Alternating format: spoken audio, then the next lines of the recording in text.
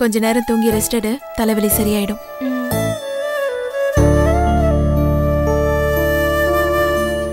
மகா. சொல்லுங்க. என்னங்க என்னங்க என்னமோ சொல்ல வந்தீங்க? சொல்லதான் வந்தேன், ஆனா நீ இதை கேட்க விரும்பலையாட்டிருக்கே. நான் உன்னை பிரியமா மகான்னு கூப்பிடுறேன், நீ முகத்தை சுழிச்சிட்டு என்னங்கன்னு கேக்குற. என்னை பார்த்தாவே உனக்கு உற்சாகமா இல்லல்ல?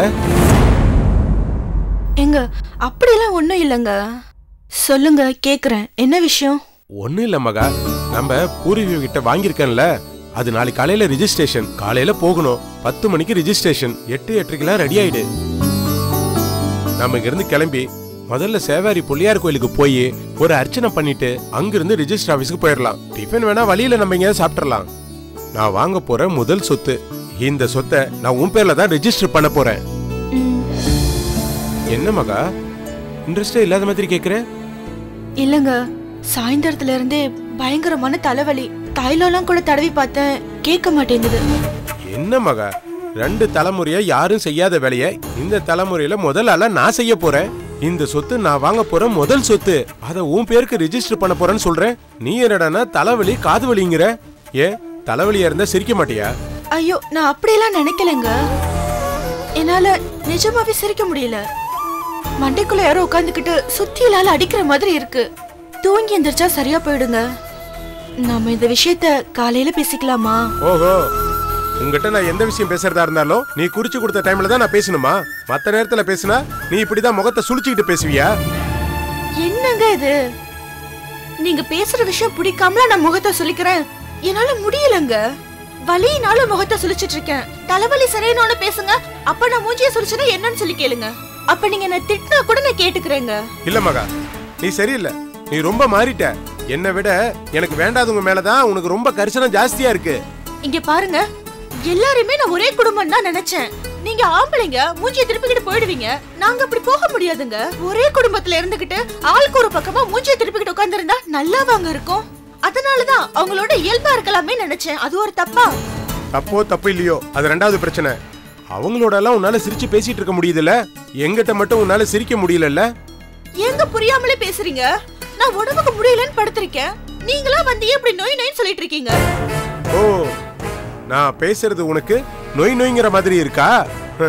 உனக்கு என் மேல இருந்த பிரியமெல்லாம் போயிடுச்சுல்ல. நான் சொத்து வாங்கும்போது கூட உன்னால சந்தோஷமா இருக்க முடியலல்ல. உன் பேர்ல போய் நான் சொத்து வாங்கணும்னு நினைச்சேன் பாரு, என்ன சொல்லணும்? ஏங்க, நான் தலைவலிக்குதுன்னு சொல்லிட்டு இருக்கேன், அத பத்தி என்ன ஏதுன்னு ஒரு வார்த்தை கூட கேட்கல. திரும்ப திரும்ப சொத்து வாங்குற சொல்லிட்டு இருந்தா என்ன அர்த்தம்? நீங்க சொத்து வாங்கினா நான் என்னங்க பண்ணணும்? தலைவலிச்சாலும் கால் வலிச்சாலும் எந்திரிச்சு கூத்தாடணுமா? கொஞ்சம் கூட நிலைமையை புரிஞ்சுக்காம பேசிட்டு இருக்கீங்க. தலைவலிக்கு நீங்க மருந்து கூட வாங்கிட்டு வர வேண்டாங்க, ஆறுதலா ஒரு வார்த்தை கேட்டீங்களா?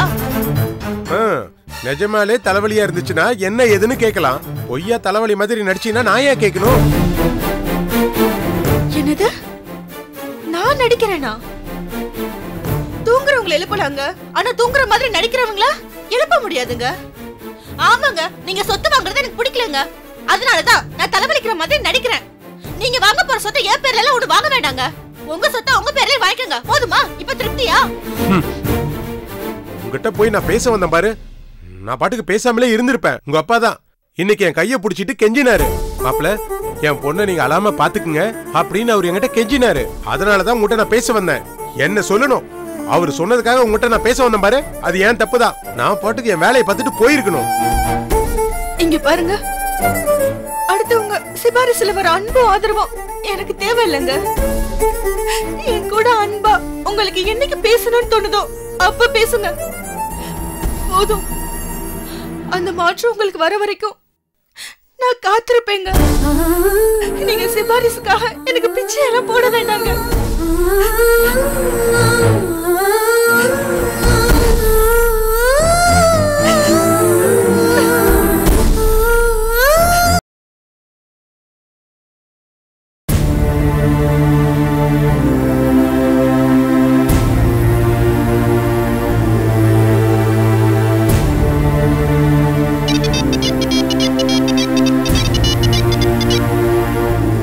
Hello, hello. அப்பா நான் பிரசாத் பேசுறேன். தெரியுது, சொல்லு. என்னப்பா அது தெரியுது இல்ல? அப்புறம் பிரசாத் சொல்லுப்பாங்க வேண்டியதானே? என்னமோ தெரியாதவள்கிட்ட பேசுற மாதிரி அலோன்னு சொல்றீங்க. எதுக்குப்பா? நம்ம பிரசாத் ஆச்சேன்னு நான் பாட்டுக்கும் ஏதாவது பேச போய் தேவையில்லாம அட்வைஸ் பண்றதா நீ நினைச்சேன்னா எதுக்கு இந்த குழப்பம் இல்ல? என்னப்பா சின்ன பிள்ளை மாதிரி கோச்சிக்கிறீங்க? அன்னைக்கு ராகினியோட நிச்சயதார்த்தத்துல நான் ஏதோ பேசிட்டேன். அது என்ன ஞாபகம் வச்சிருக்கீங்களா? என் அப்பா கிட்ட நான் முன்ன பின்ன பேசக்கூடாதா? எனக்கு அந்த உரிமை இல்லையா? அப்படி இல்ல பிரசாத், அன்னைக்கு நான் சொல்ல வந்தது என்ன? சரிப்பா, இப்ப எதுக்கு அந்த பேச்சு? பேசுறதுக்கு விஷயமா இல்ல. ஆமா, அப்பா அம்மா தங்கச்சி எல்லாரும் திண்டுக்கல்ல இருந்து வந்துட்டாங்க இல்லையா? அவங்கள போய் பார்த்துட்டு வந்தியா? போய் பார்த்துட்டேன்பா. அப்படியே நான் அப்பா கிட்ட நான் செஞ்ச தப்புக்கெல்லாம் மன்னிப்பு கேட்டேன். மன்னிச்சிட்டாரா? அவர் இப்ப எதுக்குடா அந்த பேச்செல்லாம்? நீ தெரியாம தானே பண்ணுன, விட்டுறான்ட்டாரு. ரொம்ப பெரிய மனசுப்பா அவருக்கு. அடிக்க தெரிஞ்ச மாதிரி அவருக்கு அணைக்கவும் தெரிஞ்சிருக்கு. கோபி என்னப்பா? இல்ல கோவிச்சுக்கிட்டாரான்னு கேட்க வந்தேன். இல்லப்பா, நான் நேர்ல போய் அவர்கிட்ட பேசினதுனால அவர் எதுவும் கோவிச்சுக்கல. அதான் முக்கியம். அப்பா அம்மா கோவிச்சுக்கிற மாதிரி இனிமே எதுவும் பண்ணாத. சரி, என்ன விஷயமா பேச வந்த சொல்லு. அப்பா, அப்பதான் அந்த பூர்வீக வீட்டை வாங்கணும்னு சொன்னாங்கல்ல? ஆமா சொன்ன. இப்ப அதுக்கு என்ன? அந்த வீட்டை நாளைக்கு ரிஜிஸ்டர் பண்ண போறேன். ரொம்ப சந்தோஷம் பிரசாத். அம்மாவுக்கு தெரிஞ்சா அவளும் ரொம்ப சந்தோஷப்படுவா. சரிப்பா, அம்மா பக்கத்துல இருந்து அவங்ககிட்ட போன கொடுங்க, அவங்ககிட்ட நானே சொல்லிடுறேன். இல்லப்பா, அம்மாவும் மாதவியும் வெளியே போயிருக்காங்க. வந்த உடனே நானே அவங்க கிட்ட சொல்லிடுறேன். சரிப்பா, இந்த விஷயத்த நான் சொல்றதுக்காக தான் உங்களுக்கு போன் பண்ணேன். நாளைக்கு நான் ரிஜிஸ்ட்ரேஷன் வச்சிருக்கேன். அம்மாவை கூட்டிட்டு வந்துடணும். உங்க மகன் வாங்க போற வீடு நீங்க பக்கத்துல நிக்கணும்னு நான் ஆசைப்படுறேன். ஏன்பா, நீ வாங்க போறது உன் வம்சத்தோட பூர்வீக வீடு. அதுக்கு உன் அப்பாவும் பக்கத்துல இருக்கிறதா முக்கியம். அதுக்கு நாங்க வந்து நின்னு என்னப்பா பண்ண போறோம்? அவரும் வராருப்பா. அவரு வலதுபுறம் நின்னா நீங்க இடதுபுறம் நிக்க போறீங்க. அப்பா, நீங்க தோப்புல வேலை இருக்கு அது இதுன்னு சொல்லி எதுவும் சமாளிக்க கூடாது. அம்மாவை கூட்டிட்டு நீங்க வரணும். உங்க மகன் ஜெயிக்க போறத நீங்க பக்கத்துல இருந்து பாக்கணும்னு நான் ஆசைப்படுறேன். சரிப்பா, வரோம். அப்படியே காயத்ரியை பார்த்தா மாதிரியே இருக்கும். ரொம்ப சந்தோஷம்ப்பா. நாளைக்கு நீங்க மகன் வீட்டுக்கு வந்துருங்க. பிரசாத், எங்க வரணும் எங்க தங்கணும்னு நீ சொல்ல வேண்டாம். உன்னோட வீட்டு ரெஜிஸ்ட்ரேஷனுக்கு நாங்க வரணும். நாங்க வரோம், அவ்வளவுதான். சரிப்பா, நாளைக்கு காரைக்குடியில பாப்போம். சரிப்பா. மாப்பிள்ள. என்ன மாமா? ஒன்றும் இல்லை மாப்பிள்ள, உன் தங்கச்சி மாதவியும். ஏமாமா, அப்பா அம்மா வரும்போது மாதவி விட்டுட்டு வந்துருவாங்களா? மாதவியும் தான் கூட்டிட்டு வருவாங்க. ரெஜிஸ்ட்ரேஷன் அப்ப மாதவியும் இருப்பா. போதுமா? மாப்பிள்ள, நாளைக்கு ஒரு நாள் மட்டுமா மாதவி என் கூட இருக்கிறதுக்காக நான் பேசிட்டு இருக்கேன். சரி, ரெஜிஸ்ட்ரேஷன் முடிஞ்சதுக்கு அப்புறம் மாதவி ஊருக்கு போகும்போது நீங்களும் அவளோட கிளம்பி போங்க. ஆத்தாடி, என்ன மாப்பிள்ள, உன்ன மாதிரி ஒரு பச்சை மண்ணை தனியா விட்டுட்டு நான் மட்டும் எப்படி மாப்பிள்ள போவேன்? இல்ல மாப்பிள்ள, நீ நல்லது கட்டலாம் நல்லா தெரிஞ்சவன் தான். நீ ரொம்ப வெகுளியா இருக்க மாப்பிள்ள. வர்ற முறைலாம் பச்சை குதிரை தாண்டுற மாதிரி ஆளாளுக்கு விட்டுட்டு நான் மட்டும் மாதவி கூட ஊர்ல போய் என்ன மாப்பிள்ள செய்ய போறேன்? அம்மா, என் பொறுமையை சோதிக்காதீங்க. முதல்ல என்ன விஷயம்னு சொல்லுங்க. சொல்லிடுறேன் மாப்பிள்ள, சொல்லிடுறேன். உன்னையும் தனியா விட்டுட்டு போக முடியாது, மாதவியும் தனியா தவிக்க விட முடியாது. அதனால மாதவியை கூட்டிட்டு வந்து இங்கே குடி வச்சிடலான்னு யோசிக்கிறேன் மாப்பிள்ள. அவ இங்க வந்துட்டா அப்புறம் அப்பா அம்மாவுக்கு தோண? மாப்பிள்ள, நீ கேட்கிற கேள்வி நியாயமான கேள்வி. ஆனா ஒரு பொண்ணு கட்டுன புருஷனை விட்டுட்டு எத்தனை நாளைக்கு அப்பா அம்மா கூடயே இருப்பா? புருஷன் கூட எந்த தகராறு இல்லாதப்ப, புருஷன் தன்னோட சேர்ந்து வாழ தயாரா இருக்கும் போதும் எதுக்கு மாப்பிள்ள ஒரு பொண்ணு வாழா வெட்டியா வாழணும்? மலை மாதிரி நீங்க இருக்கும்போது உங்களை விட்டுட்டு தொலை தூரத்துல நான் தனியா தவிக்கிறேன்னு உன் தங்கச்சி மாதவி தினம் போன்ல அழுகுறா மாப்பிள்ள. உன் தங்கச்சி அழுகும் போது கை நீட்டி அவன் கண்ணீர் தொடச்சு விட கூட எனக்கு வக்கெல்லாம் போச்சே மாப்பிள்ள. என் மனசு அப்படியே பொங்குது மாப்பிள்ள, பொங்குது. மாப்பிள்ள, உனக்கு ஞாபகம் இருக்கா உன் தங்கச்சிய எனக்கு கல்யாணம் பண்ணி கொடுக்கும்போது, பாபா என் கண்ணையே உங்கள்கிட்ட ஒப்படைக்கிற, அதுல இருந்து ஆனந்த கண்ணீரை மட்டும் தான் பாக்கணும் நீ சொன்னியா பாப்புல? நான் அப்படி சொல்லவே இல்லையே. அப்ப உன் தங்கச்சி கண்ணீர் வருது உனக்கு பரவாயில்லையா மாப்பிள்ள? அவ அழுகிறத பத்தி உனக்கு எந்த வருத்தம் இல்ல. காயத்ரி மட்டும் உனக்கு தங்கச்சி, மாதி உனக்கு தங்கச்சி இல்ல, அப்படித்தானே? இப்ப நான் அப்படி சொன்னா உங்ககிட்ட என்ன மாப்பிள்ள, நான் எதை கேட்டாலும் நான் அப்படி சொன்னா நான் அப்படி சொன்னான்ட்டே இருக்கேன். அப்படின்னா மாதவி என் கூட வந்து இருக்கிறதுக்கு நீ அனுமதி கொடு. முதல்ல நாளைக்கு மாதவி அப்பா அம்மாவோட ரிஜிஸ்ட்ரேஷனுக்கு வரட்டும். அப்புறம் உங்களோட இருக்கிறத பத்தி முடிவெடுப்போம். அவ இருக்கணும்னா வீடெல்லாம் பார்க்கணும்ல. அதெல்லாம் பார்த்துட்டேன் மாப்பிள்ள. அது ஒண்ணுல மாப்பிள்ள, உன் தங்கச்சி கண்ணீர் வர்றதை பார்த்துட்டு நீ சும்மா இருக்க மாட்டே எனக்கு நல்லா தெரியும். இந்த விஷயத்த உன்கிட்ட கேட்ட உடனே நீ இதுக்கு ஒத்துக்குவி நல்லா தெரியும். அதுக்கப்புறம் நீ சொல்லி நான் போய் வீட்டை பார்த்தா லேட் ஆயிருல, அதுக்காகத்தான் நான் முன்னாடியே போய் பார்த்துட்டேன். அப்ப என்கிட்ட நீங்க அனுமதி கேட்கல, எல்லா முடிவும் பண்ணிட்டு என்கிட்ட வெறும் தகவல் தான் சொல்றீங்க, அப்படிதானே? ஐயோ, அப்படியெல்லாம் ஒண்ணு இல்ல மாப்பிள்ள. உன்னை தாண்டி உன்னை கேட்காம ஏதாவது ஒரு விஷயத்த நான் செய்வேனா மாப்பிள்ள? வீடை சும்மா பார்த்து வச்சிருக்கேன் மாப்பிள. இன்னும் அட்வான்ஸ் எல்லாம் எதுவும் கொடுக்கல. உன்னை கேட்காம அதையெல்லாம் நான் செய்வேனா மாப்பிள? அதானே, அட்வான்ஸுக்கு பணம் என்கிட்ட தானே வாங்கணும். என்கிட்ட கேட்காம உங்களால எப்படி செய்ய முடியும்? என்ன மாப்பிள, அப்ப நான் என்ன அவளை கூறுல நினைச்சிருக்கியா? நீ ஏன் மாப்பிள ஓன்ட்ட தான் நான் கேட்பேன், அதை விட்டு போட்டு கோபிட்ட போய் கேட்பேன். இப்ப எதுக்கு தேவையில்லாம கோபி பத்தி பேசிட்டு இருக்கீங்க? சரி, நீங்க பார்த்து வச்சிருக்கிற வீடு நல்ல வசதியான வீடா? ரொம்ப வசதியான வீடு மாப்பிள. ஒரு கோடீஸ்வரன் பிரசாத்தோட தங்கச்சிய ஒரு வசதியான வீட்டுல தங்க வைக்காம குடிசை வீட்டுல தங்க வைப்பேன். ரொம்ப வசதியான வீடு மாப்பிள. வசதியான வீடுனா அந்த வீட்டுல அப்பா அம்மாவையும் தங்க வச்சுக்கலாம்ல. மாதவி இங்க வரானா அப்பா அம்மா தனியா இருக்க வேண்டாம், அவங்களும் உங்களோட சேர்ந்து இங்கேயே காரைக்குடியிலேயே இருக்கட்டும். பொண்டாட்டியோட தனியா சந்தோஷமா இருக்கலாம்னு பார்த்தா குனிய வச்சு முதுகுல அப்படியே மூட்டை மூட்டை ஏற்றிடுவாங்களே. என்ன மாமா, நான் பாட்டுக்கு சொல்லிட்டு இருக்கேன், நீங்க பாட்டுக்கு வாய்க்குள்ளேயே முடங்கிட்டு இருக்கீங்க. ஒண்ணு இல்ல மாப்பிள, இந்த யோசனை நமக்கு எட்டாம் போச்சேன்னு நினைச்சிட்டு இருந்தேன். என்ன, நான் சொன்னது சரிதானே? 100% நீ சொல்றது கரெக்ட் தான் மாப்பிள. எல்லாரும் இங்க இருக்கும்போது மாமா அத்தை மட்டும் எதுக்காக அங்க இருக்கணும்? அவங்களும் இங்க கூட்டு வந்து என் வீட்டிலே வச்சு ஏன் சொந்த அப்பா அம்மா மாதிரி நான் பாத்துக்கிறேன் மாப்பிள. வீட்டுக்கு அட்வான்ஸ்ல இருந்து மாசம் மாசம் வீட்டு செலவுக்கு எல்லாத்துக்கும் நீயே பொறுப்பேற்றுக்கும் போது என்னால முடிஞ்ச சிறு உதவியை நான் செய்ய மாட்டேனா மாப்பிள? அது என் கடமை இல்லையா மாப்பிள? சரி சரி, ரொம்ப புல்ல இருக்காதீங்க, போய் படுத்து தூங்குங்க, காலையில நிறைய வேலை இருக்கு. ஏண்டா உங்ககிட்ட ஒருத்தர் ஏப்ப சாப்பியா மாட்டிட்டானா என்ன ஆட்டம் போடுறீங்க? இருக்கட்டும்டா மாப்பிள, இருக்கட்டும். உன் தங்கச்சி வச்சே நான் காசை கறக்கலாம்னு நினைச்சேன். உங்க அப்பா உங்க அம்மா வரும்போது காசுக்கு எனக்கு என்னடா கவலை? டே சுப்பு, நீ வாழ போறடா சுப்பு, வாழ போற. காசை எப்படி கறக்குறேன்னு பாடுறா மாப்பிள, விட்டுருவேன்.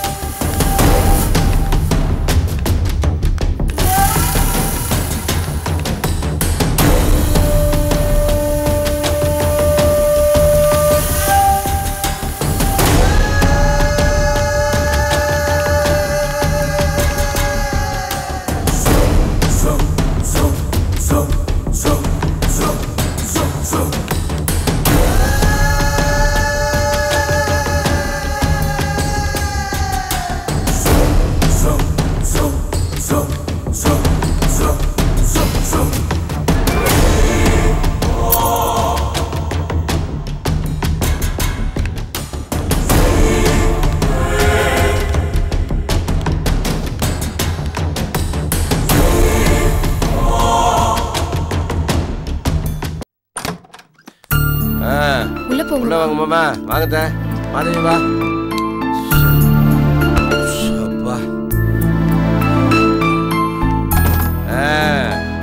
மாமா ரூமை பாத்தீங்களா? எப்ப ஏற்பட்ட ரூம் என் மாப்பிள்ள கொடுக்காம பாருங்க. ஏன் மாப்பிள்ள, நாம ஒருவேளை தானே தங்க போறோம், அதுக்கு எதுக்கு இவ்வளவு பெரிய ரூம் போடணும்? தேவையில்லாம வாடகை வேற அதிகம்.